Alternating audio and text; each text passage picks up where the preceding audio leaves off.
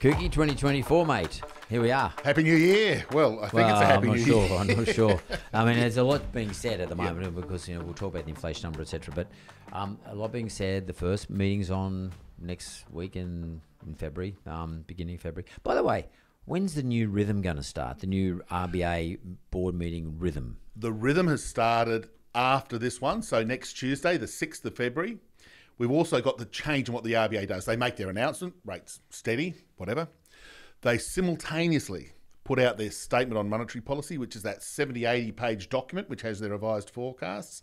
And the RBA governor, Michelle Bullock, gives a press conference. Perfect. And so that's the first one of those.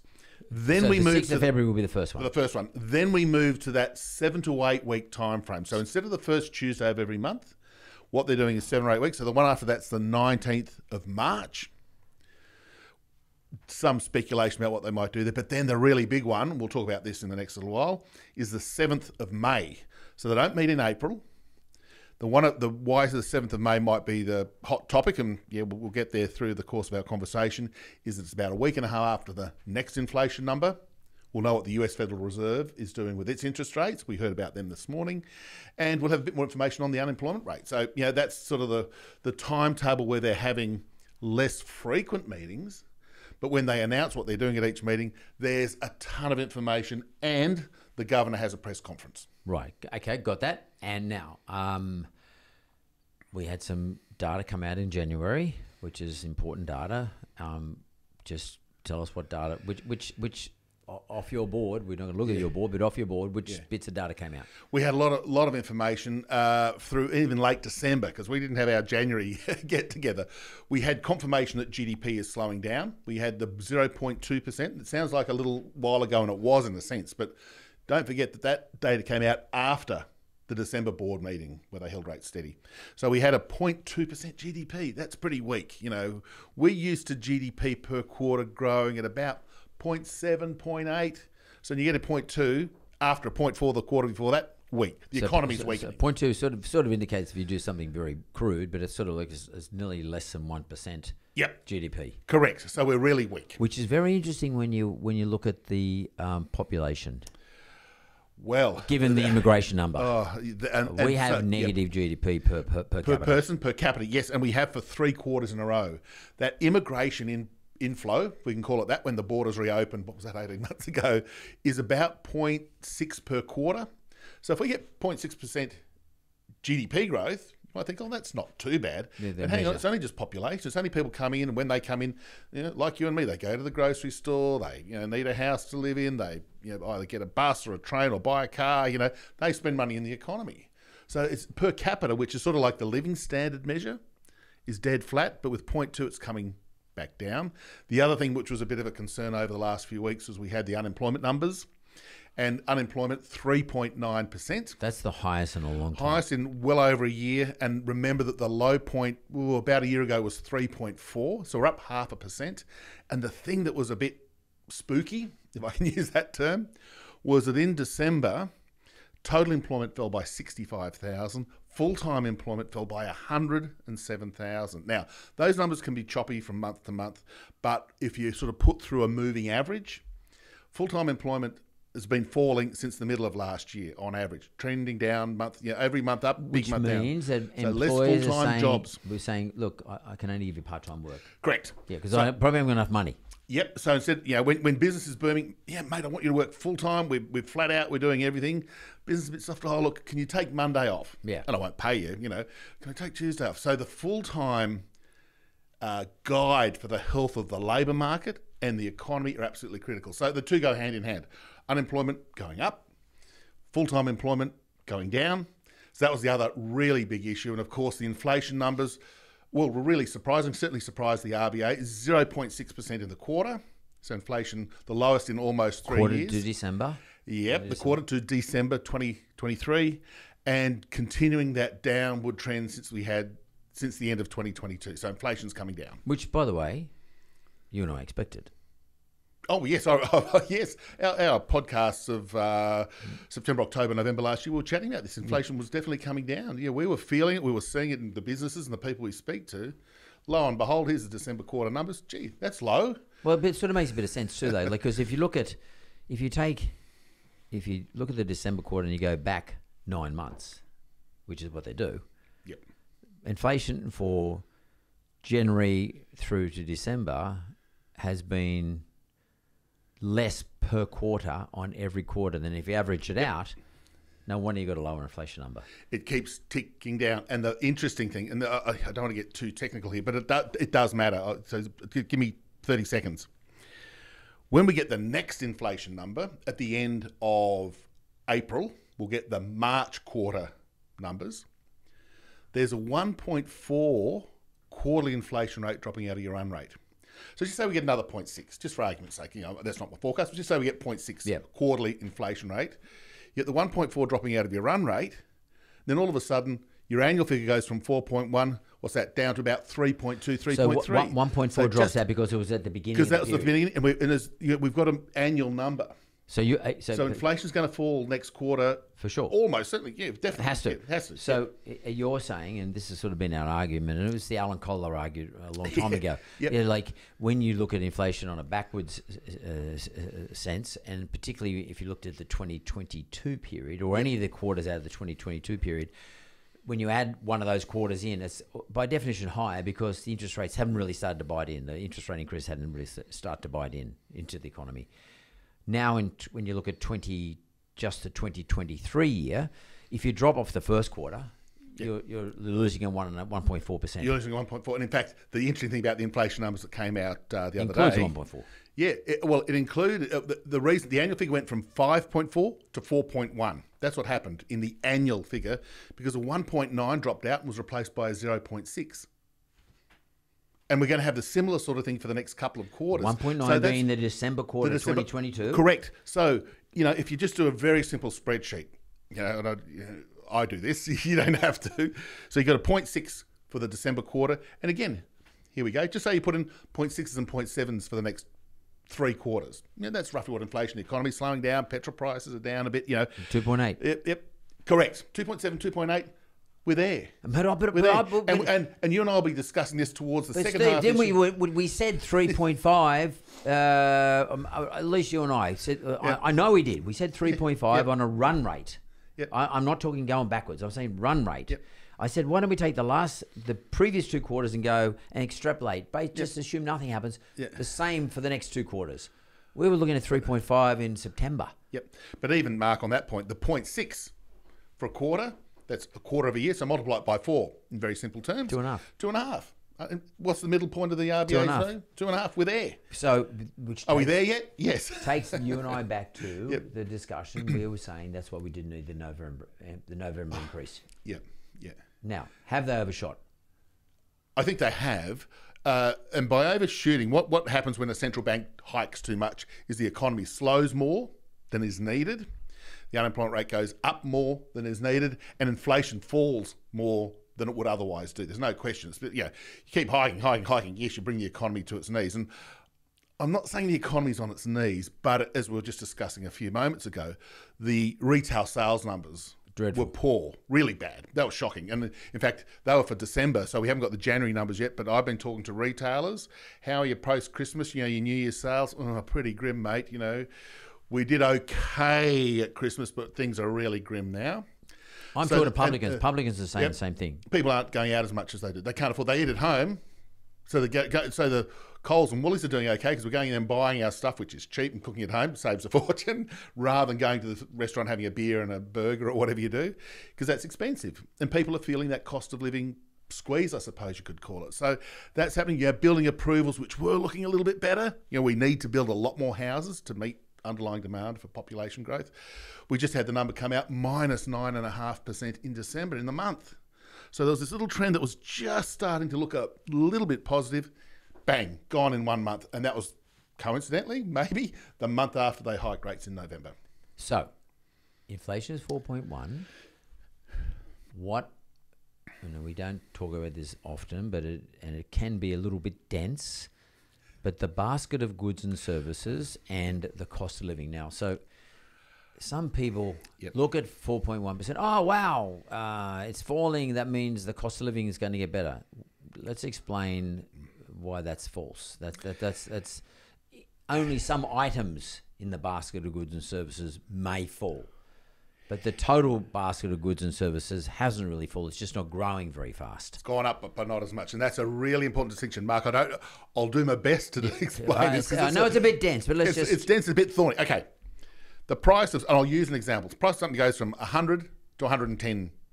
That's a 10% increase, pretty clearly. That's your 10% inflation. So let's just make it even a bit more simple, Steve. Yep. Let's just say, let's go back to something. Let's say the price of T-bone steak is $70 a kilo. Yep. And now it goes up. Let's start at $70 a kilo. Yep. So go through your example. Goes to $77 a kilo because of whatever, the inflation pressures and all that stuff. That's a 10% increase.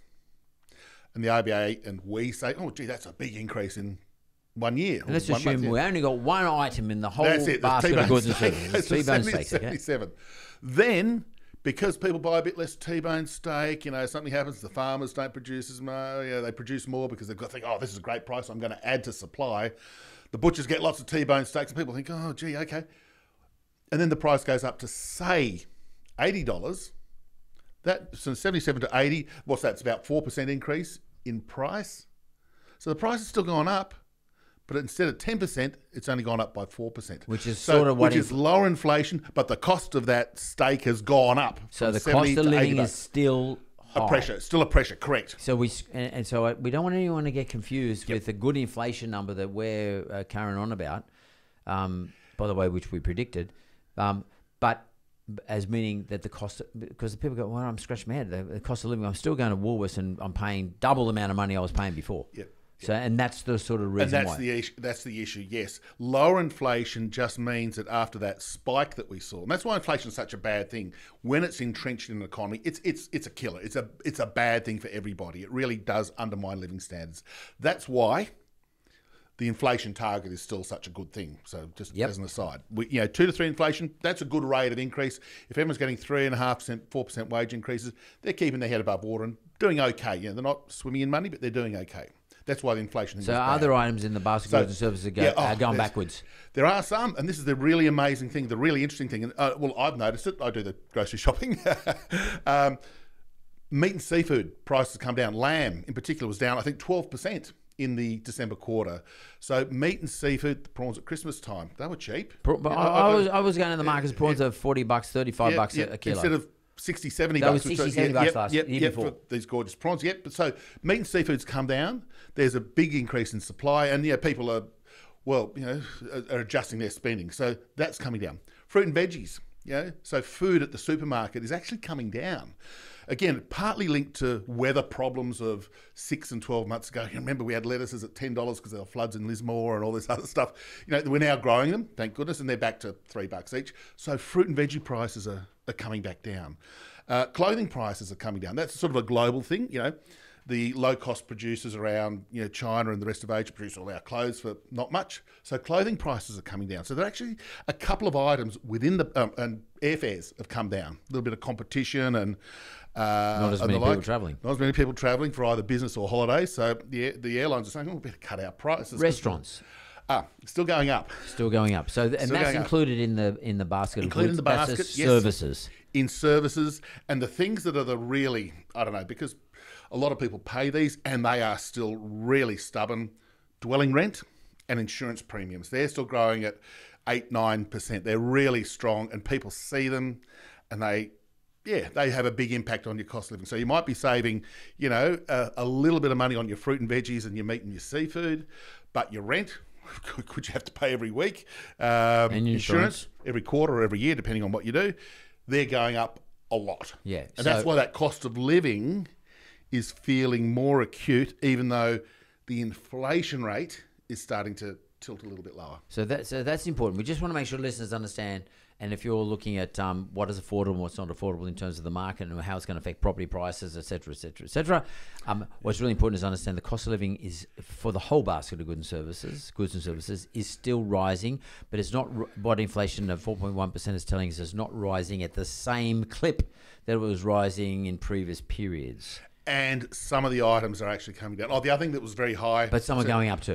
Tobacco. That's the tobacco tax. Oh, that I is don't tax, smoke, right? and Yeah. that's tax related, so that's not a demand thing. However, it's part of inflation. If you're a smoker, I don't know what cigarettes, $40, $50. And alcohol too. And alcohol, there were both of them went up. I'm surprised about alcohol. Taxes. Yeah, I think it was tax rate because the wine. But price of there's a beer's glut gone up. I know that. Yep. So, but now that's the 4.1. That's Yep. the price of goods and services have increased overall by only by 4.1%, which is not where we want to be, but better than where we were. In terms of what the Reserve Bank looks at, you just mentioned something about alcohol and tobacco. Now, they do strip out stuff. So Yep. you would ordinarily expect the Reserve Bank to strip out an increase in price of tobacco and alcohol because it's just a tax. Yes, it's not a demand and supply It's issue, not which driven is by what people. they try to target. Yeah. So through interest rates, have we got any insight into underlying inflation? Yeah, the underlying or trimmed mean, without getting too technical, has come down as well. So what are we looking at It's there? 4.2, so it's a smidge higher than the headline figure. It didn't quite peak as at the same level as headline inflation too, because that was, I think, partly linked to petrol prices too, if you recall back 18 months ago, whatever it was. So there's a few things that, because the RBA adjusting interest rates will not impact on the global price of oil. We just import it, and if there's conflict in the Middle East, the price goes up, and that's it. And the RBA take that out because they will not influence that particular item. What they do influence is what you and I and all the listeners spend their money on. They think, oh, gee, I'm going to pare back my spending. And this is where we get into this discussion on essential items like rent, insurance, food, essentials. Building costs. All that's correct. Discretionary items are, tobacco and alcohol, restaurant meals, those things. You don't have to have them. Travel, correct. You can just sort of drive your car to the south coast, have a lovely holiday there rather than jumping on a plane and things. So they do influence demand in that sort of way. So there's the essentials and the discretionary spending. There's the things that they influence with interest rates as opposed to things which sort of get imposed on us from abroad, like oil's the most commonly known one. So if I now look at, if we talked about the cost of goods, the cost of living, the increased cost of living. We are hearing about the Swiftonomics, Taylor Swift. Oh, yeah. Well, she's here in a couple of weeks. Yeah, and everybody's going mad to buy tickets, etc. Well, I'm not. You're not, probably. My daughter is. Yeah, your daughter is.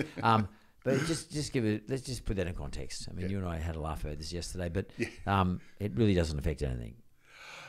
It doesn't affect the economy. It affects someone, but not anything. And if you're selling drinks at the Taylor Swift concert and the memorabilia or whatever, you're making a truckload. Or you've got a hotel where she's performing next to the Melbourne Cricket Ground, you're making a truckload. But for the whole economy, and this is the thing, when these GDP figures came out a little while ago, I'm one of these guys that looks through all the numbers.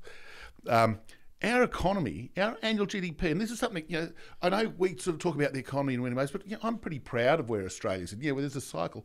Our GDP's almost $2.7 trillion per annum. If you work out that per day, Australia's daily GDP, now I know they don't calculate it like that, it's about $7 billion a day of just people going about their business, filling up the car, doing their groceries, going to work, all that sort of stuff. So Taylor Swift, what is it, 130, 140, $150 million? Good on her. She's a billionaire. But in terms of the impact on the economy, not much. It'll probably make people feel good, and haters going to hate, and all that other stuff. But it's not going to change the economy that much. So anyone who wants to throw Swiftonomics at you, just give them that context. I think that was important. Then, and we covered the cost of living, and we talked about the inflation, like how to skew inflation. So one of the things that I really want to address now, we will go through your board in a moment, but one of the things that's really important as a thesis or a concept is already I read about commentators calling for interest rate reduction. Oh my God. So when the Reserve Bank looks, I'll ask you, when the Reserve Bank's looking at whether they should put interest rates up, leave steady, or put down, and they relate it back to a number of things, but in particular inflation. Which inflation number are they looking at? They usually, are they talking about short-term, medium-term, long-term? What is the inflation number that they look at, last week's inflation number, 4.1, but they're using that to say, and what will inflation be for what term? In other words, when can we expect them to start to think about, well, now's the time to put interest rates down? Yeah. What sort of period of time do they want to see us between around the 3%? Yep. They look at all the drivers of the economy. And as you said, inflation is the kingpin of what they do. That's their target. And unemployment, by the way, that's with the new mandate that we were talking about before, with the new RBA board. They have a pretty keen eye on unemployment. We don't want unemployment to go up too much either.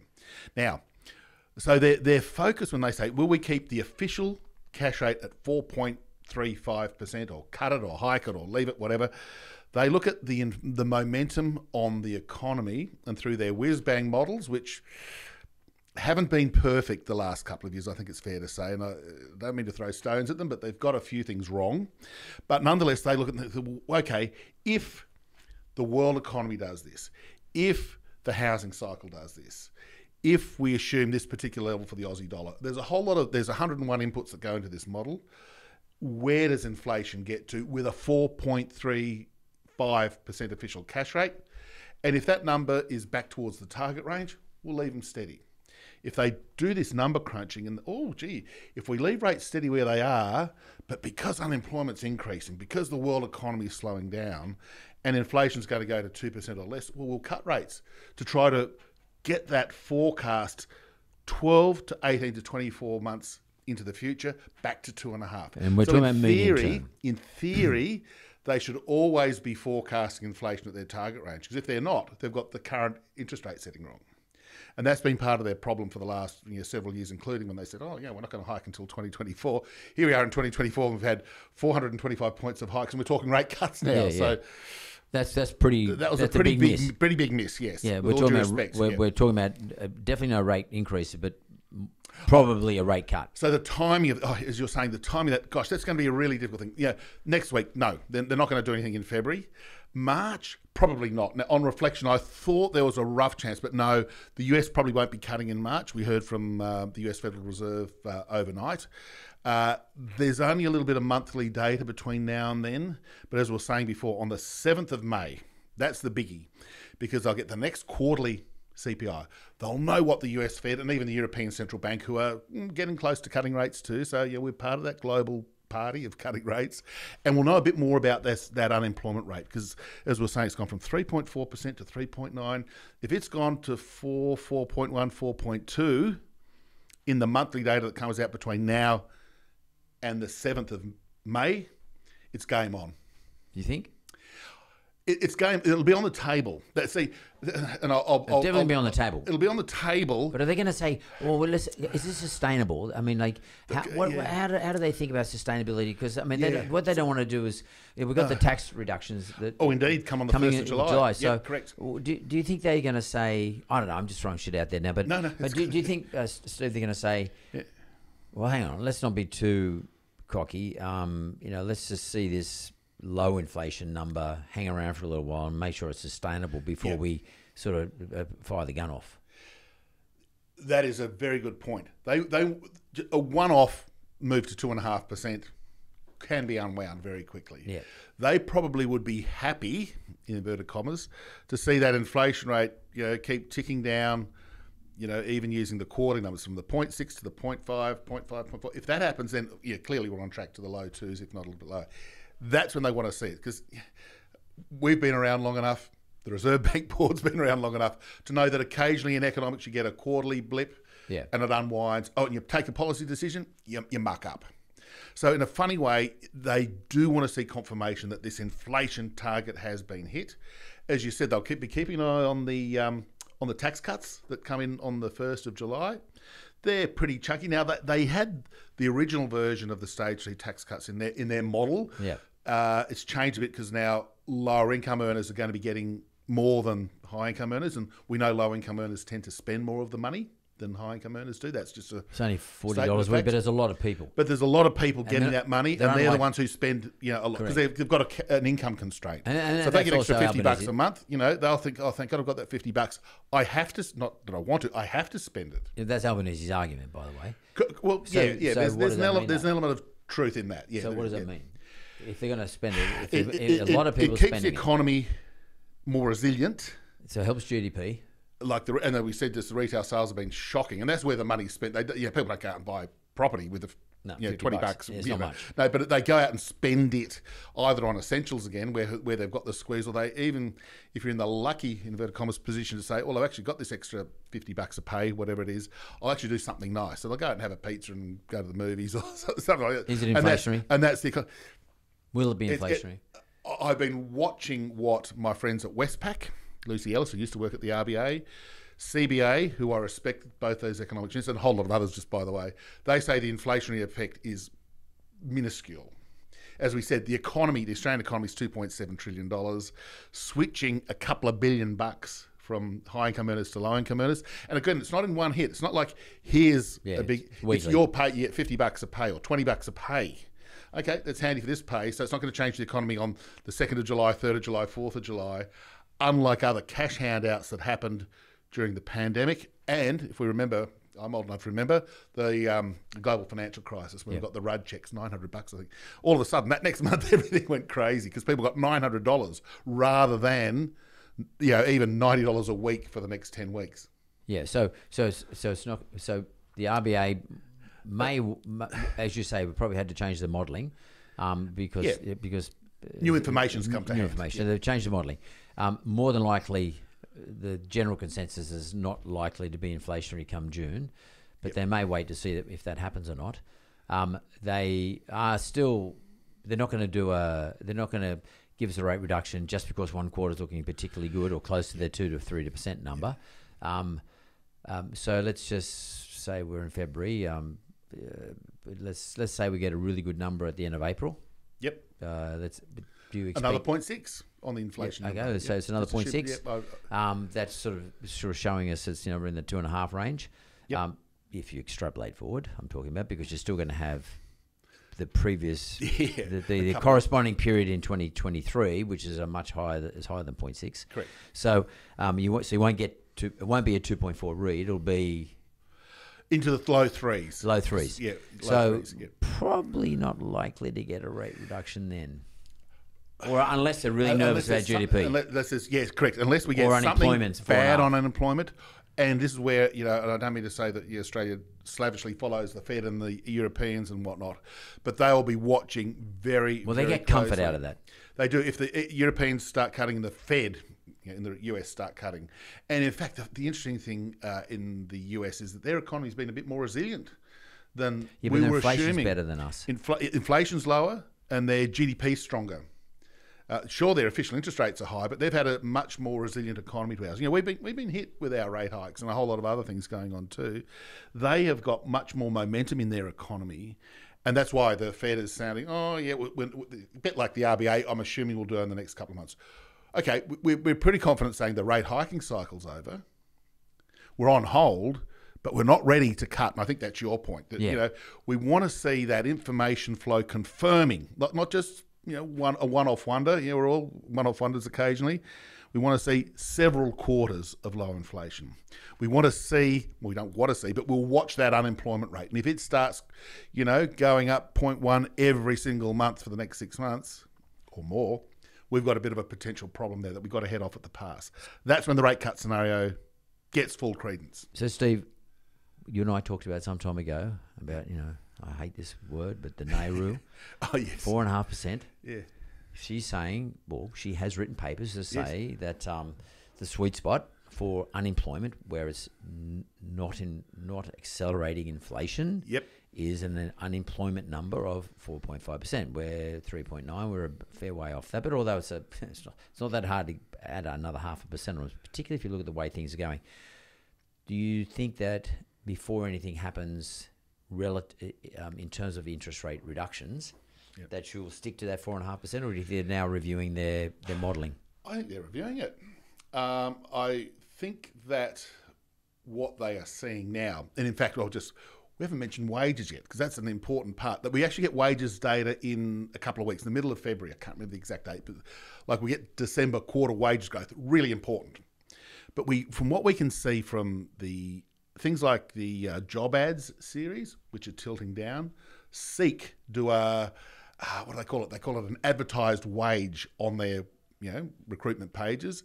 it's topping out. It's still at 4%-ish, but it's certainly not going up anymore. So the RBA will be wanting to see that. That'll be another important part of the puzzle for them to sort of say, well, if wages are going up, that feeds into services inflation. Michelle Bullock, I think what you gave a talk about this, hairdressing costs are going up because what's the biggest cost of a haircut? The staff of someone to cut your hair and the rent on the place that you go and have your haircut. It's not the scissors that you used 1,000,000 times for a haircut. So it's that services stuff. It's the wage that you pay a hairdresser that determines the price of a haircut predominantly. So there's a whole lot of things that sort of feed into this mix again that keeps coming back to this point. And I think, our next couple of times when we meet, we're going to be talking more about speculation about rate cuts, when it's going to be, when it's not going to be. I think we're now at that point where overwhelmingly, I don't know if anyone's calling for a rate hike anymore. In fact, there might be someone, so apologies if I've missed you, but I don't think there are anybody. A lot of people are on hold, as in a lot of the economic forecasters that I see and read and talk to. Hold on, hold on, hold. A couple have come out and said, look, they probably need to start cutting, before the freight train runs off the rails, sort of thing. So there's a few people that they preempt. They know the economy's slowing down. Don't wait for it to run off the rails before cutting.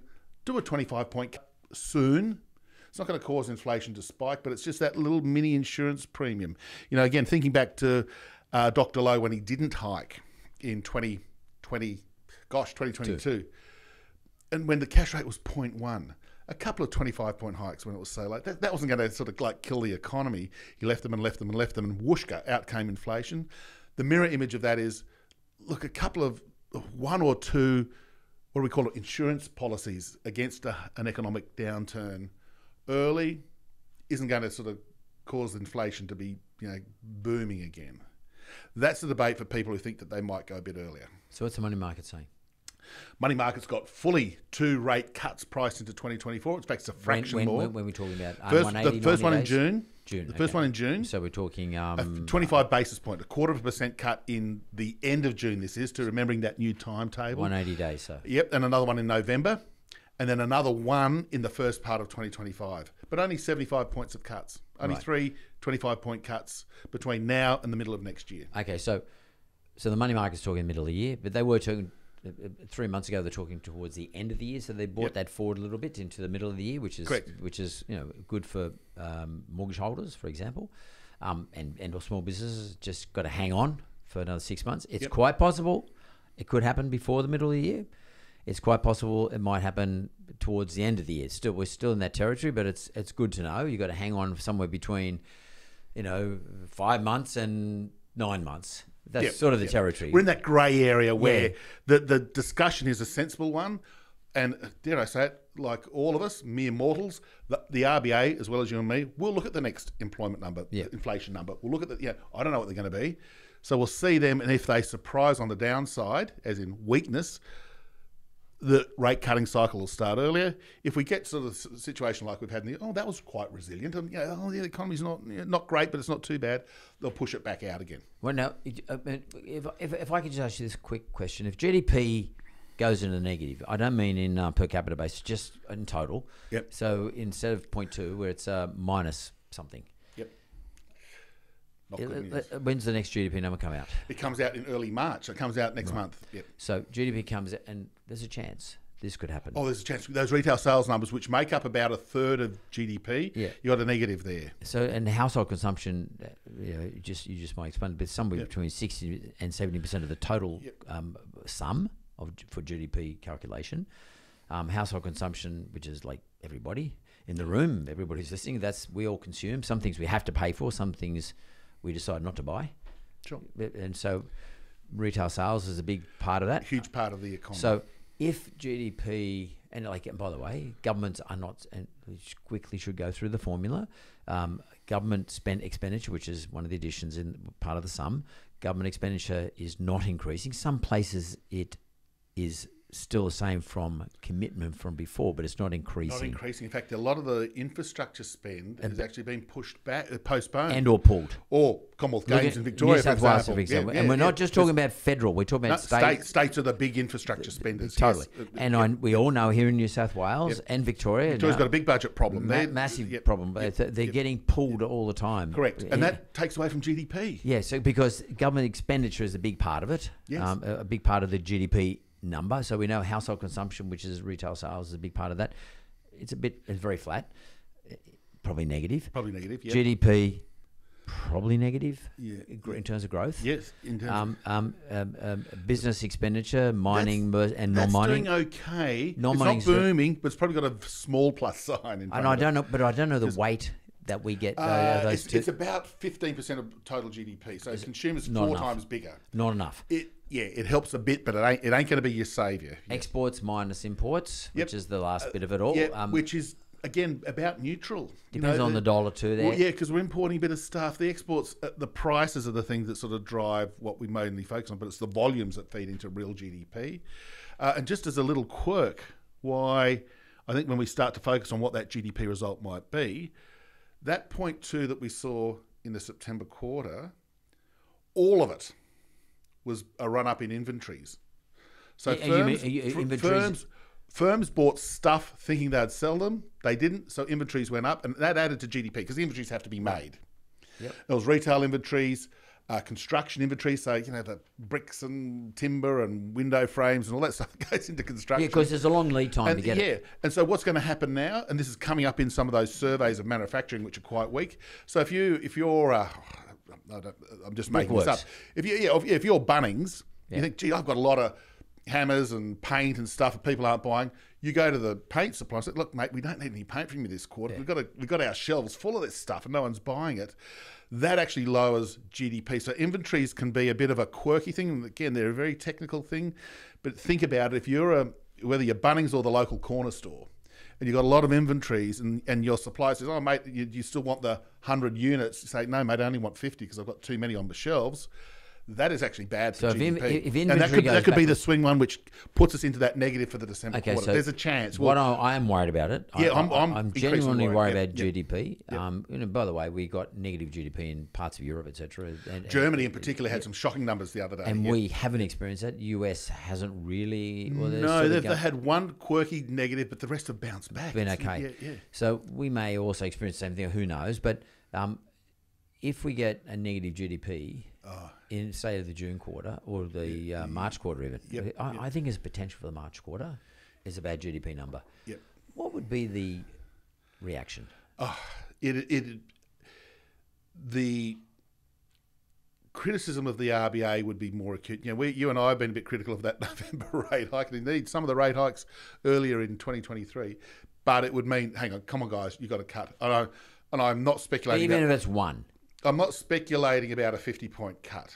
I'm not. I don't look. We'll put that on the on the side. Yeah. But if we do get a negative GDP, then people are going to say, "Gee, what's this mean for unemployment? Are we going to get 5% unemployment? Not just 4.5, but 5 towards the end of because if I got more inventory and I'm not selling my stuff, I'm putting someone off. Yeah, indeed. Not only am I not hiring, I'm putting someone off. Yeah. And that's where that job ads number, the job vacancies, which are turning down already, Mark. That's a slightly disconcerting thing. Be careful what you wish for. Slower economy, yeah, fine, but you can overshoot. They call it in economics. You go too far. Well, normally they do. So a negative GDP would be presentationally bad. It would hit consumers. Consumer sentiment is still pretty bad. You look at the Westpac measure of consumer sentiment. I think ANZ do one. We consumers are feeling pretty bad. That cost of living or interest rate hikes, and now unemployment's starting to go up. People think, oh God, things aren't great. If we got a negative GDP result coming in the next couple of quarters, it would be bad, but it would bring forward, as we're saying, it would bring forward those rate cuts. From It'll confirm. We need to cut rates. So we're going to go through your board now. All right, Kouky, here with the board. We've got sitting right, and we've just been talking about, but sitting right at the top of the board is GDP. GDP. So where are we going to put the red dot? And truly in neutral. If we get that next quarter being weak, even if it's plus 0.2, let alone anything negative, that'll be rapidly going to the easing column. But consumer, our audience should be thinking to themselves, if GDP is negative in March, what are you going to do with the red dot? Oh, the red dot's going to easing unambiguously. No question. No problem. No question. Inflation, I'm moving to, well, sort of neutral because I'm looking at that run rate. The 0.6 gives me confidence. The RBA will, not might. 6 months ago, it might reach its inflation target. The answer is it will reach its inflation target without any more rate hikes. So that's into the neutral column. And they're two big changes from our last few checklists. Unemployment, I'm putting neutral because 3.9 is not bad. And, and we're saying that the risk is 4.5. Well, let's see what those numbers are. And remember, our checklist is on hard data, not on forecasts. So when's the next unemployment number? We get the next unemployment number in early February, in a couple of weeks. Right. So in 2 weeks' time. So it's 4.2. Oh, it's 4.2. I'm moving that to easing. So when we have our next conversation, this could be completely different. Yep. Okay. Wages growth, it's neutral as well. 4%. I don't like the phrase, but I'll use it. Goldilocks. Not too hot, not too cold, but just right. Yep. A little bit of wages growth is good for everybody. Firms can pay it. Employers think, oh, that's okay. So wages growth, I'm putting in the neutral column. International, I'm putting towards easing. So China's weak. So which Europe's international are we talking about? So because US is going good. US is going okay. If it was just the US, I'd put it more in neutral because that's what they're telling us. But I look at Europe, which is a big part of the world economy. China for Australia, that's absolutely critical. China, Japan, Korea. Yes, weak as water. Right. In fact, the Chinese are cutting interest rates already. We sort of tend not to focus on Chinese monetary policy. It's a very different system to ours, massively different. But they're our biggest exporter. So I'm moving that to slightly towards easing. House prices are coming off the boil. I don't think the RBA would think, that's fine. They're not hot. They're not cold again. Retail sales, unambiguously in easing. We consumers are being hit on the head with all those cost of living pressures, rate hikes, and those retail sales numbers for December, minus 2.7. That was a big fall. You remember the Black Friday increase was only 1.6? Well, that's quite good. Minus 2.7. Look at the average of those two. You're at minus 0.5% per month. Which means everybody buys now these days. Less stuff. In November. Buy in November. And at Christmas, Pull out. I've already got my presents sitting under the cupboard. Yep. Consumer sentiment, weak as water. We're feeling gloomy. Building approvals, minus 9%. Bad. We need to build more. Business investment, you're not going to hike, but it's neutral. So we said before, business investment's probably going to be adding a little bit to growth. The firms are still building things. They're buying machinery and equipment. The mining sector's doing okay. So business investment's okay. When's the next business investment? The next big CapEx number comes out at the end of February. We'll have that for our next discussion. Good. And I think that'll be a nice little thing we could spend a couple of minutes talking about. Yeah, because I got a feeling that's not going to be as, maybe starting to creep over towards the easing column. This is my next one because that's business confidence. Because we know because that business investment, the last one we got for the September quarter. Mark, here we are in February. We haven't got December quarter data yet. But business confidence, the NAB survey, I'm putting it on the edge of easing. Their business conditions turning down. Right. Because NAB actually asks. It's a great survey because it's contemporary. Alan Oster. And they ask firms in January. So it's actually right up to date, post-Christmas. They ask firms things like... They've been good in the past, though. They've been excellent predictor of what's happening. But their business confidence was okay. Business confidence was good. Good. The last couple of months it's tilted down. It's things like, what are you expecting to happen to profitability? Down. What are you expecting to happen to your hiring intentions? Down. What are you expecting to happen to your level of inventories? Or up. So you put all that into your sort of that mental picture you've got. And Alan Oster, the chief economist at NAB, is sort of saying, oh, look, our numbers are looking pretty grim. And he doesn't. He's been doing this for a long time. He's been doing it for a long time, and he's not a headline grabbing sort of. No, he's a doomsdayer either. Doomsdayer. No, he actually calls it commodities neutral. They're okay. We're doing okay. If the oil price is at $20 a barrel and all these other things that you put into the easing column, that's okay. Stock market's booming. Mate, I don't get it, but anyway. I don't get it, but it's booming. I won't put it. I'll put it towards timing. What is that like? There's so much liquidity. And now that there's talk of this interest rate cutting cycle, people are saying, well, and government bonds have rallied, the yield has fallen in anticipation of these rate cuts. People are saying, well, equities are looking pretty good. And the mining companies are doing okay. The bank share price, CBA, what was that, $116 the other day? Record price. It just keeps going up. It has a little bit of a dip, and it goes up. Dip, goes up again. I think the banks are sort of saying that they've got very little... provisioning for bad debts, even though the unemployment rate's going up, we've had all these rate hikes. The bad debts, which are of course poison for the banks, They're just doing, bouncing along, doing whatever they're doing. And also, you would expect the bad debts to not be as troublesome now because it looks like interest rates are going to come off at some stage. Indeed, and that's right. So people are hanging on. And the fact that house prices are going up, And they're well capitalised if too. anybody has to foreclose on a house right now, heaven forbid, the bank's going to sell it and because have no debt. There's a buyer. So when house prices fall, that not only does the person losing their house lose, but the banks lose money. Yeah, potentially. Because they're potentially, if they've got negative equity, because the banks sell the house for less than is owed. Yeah. And we're not in that position, so banks stocks are doing great. Well, And finally, it's just hard to work out, but when you see everything better. and current interest rates 4.35, they are restrictive. The RBA acknowledged that. Everybody acknowledges that. So you can see that, say, compared with 3 or 4 months ago, where you had a few dotted in the tightening and neutral column. Almost everything's in the neutral to easing column right now. Is Kouky. These ones are the important ones. When they start moving that way towards the easing side, that's when we're going to be seriously contemplating. Okay, so that's what I'm going to ask you. So let's pick up the top three for argument's sake. Yep. Where those top three: GDP, inflation, and labour market or unemployment. The next lot of data that comes out, if we see a shift in downward shift or an upward shift in unemployment. Yep. What would you expect is going to happen? And in a funny way, this is sort of the dilemma. This is the sort of issue that the RBA and us and the markets have to focus on. Because some might go up, some might go down. And that's when you've got that difficulty. You hold steady. When, just say GDP surprises on the upside. But then we get unemployment going up as well. Oh, what do we do? Well, let's just wait and see how the dust settles. That's, again, that quirky 1 month or 1 quarter of data can be anything. We've been I've been burned on that before. But and this is why maybe we need 2 more readings on these quarterly figures, the GDP. So we got one in early March, one in early June. This is where the June 17th board meeting, late June, 20th of June, board meeting becomes hot. Critical, yep. Because they'll not only have the December quarter, they'll also have the March quarter. And if those numbers, I know we're talking about negative, but even if they're 0.1 or 0.2, that's pathetic. That goes across. Because that will mean unemployment will be 4 point something, 4.5. And that'll mean that inflation will be coming down really rapidly. Yeah. So I think they're the three. If I'd include wages. These other ones feed into those in a funny way. And as we've said many times, it's these top 3 or 4 that they're the ones that matter. So I'm going to be watching the wages numbers in the middle of February, the GDP numbers early March, the monthly labour force numbers come out in the middle of each month, so the middle of February, then the middle of March, the middle of April, so we'll get them every month. And the inflation numbers, the quarterly numbers, we only get monthly numbers nowadays, but April. The quarterly numbers come out at the end of April before the May board They come out meeting. around about Anzac Day. So Yeah, correct. So those 4 numbers, GDP, inflation, labour, unemployment, wages, Yep. where can our audience see those?